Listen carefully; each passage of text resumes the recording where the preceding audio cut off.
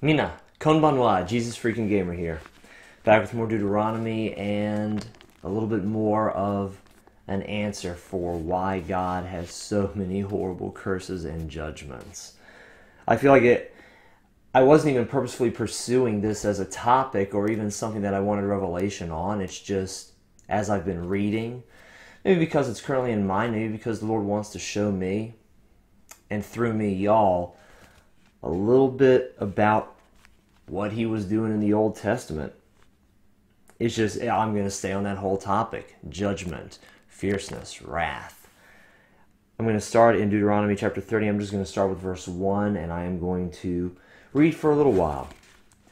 Now it shall come to pass when all these things come upon you, the blessing and the curse which I have set before you, and you call them to mind among all the nations where the Lord your God drives you, and you return to the Lord your God, and obey his voice, according to all that I command you today, you and your children, with all your heart and with all your soul, that the Lord your God will bring you back from captivity, and have compassion on you, and gather you again from all the nations where the Lord your God has scattered you.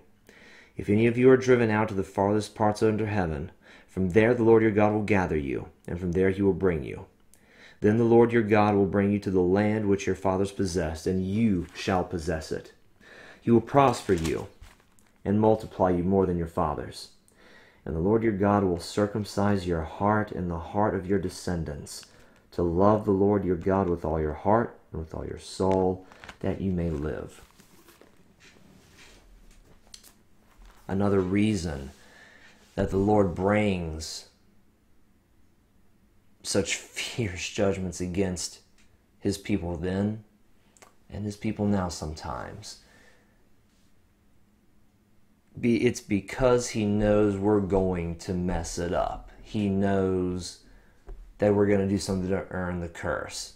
At the very beginning of that chapter, once you have gone through the blessing and the curse. And sure enough, we read a continual cycle in the Old Testament of blessing, curse, repentance for the sin. Then they're blessed again. They fall away.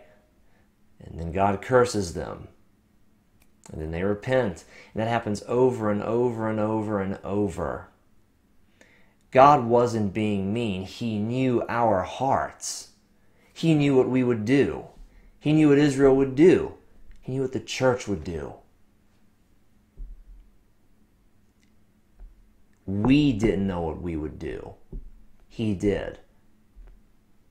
So that judgment was prepared ahead of time, so that when we made those mistakes, when we sinned against him, we had full warning ahead of time. Hey, you're going to mess up. You're going to fall away. I'm going to judge you. And you deserve it. So there's really, how can I put it? There's not much more God can do except for take away our free will and make us a bunch of robots. He knew we were going to fall away, and he already prepared a way to bring us back after the curse fell upon us. And like I read in Lamentations on the Sunday sermon, his wrath does not last forever. He will bring his people back. He will bring us back when we fall away from him, and I've experienced that so many times. Can't wait to share more of my personal story with you guys. I'll go ahead and close this off for now. This isn't supposed to be a long message. So, he knew what we were going to do. And he loved us anyway. And he essentially promised to judge us for our sins and then still bring us back. Because that's how much he loves us. And I love you guys. And I pray the Lord's richest blessings on you.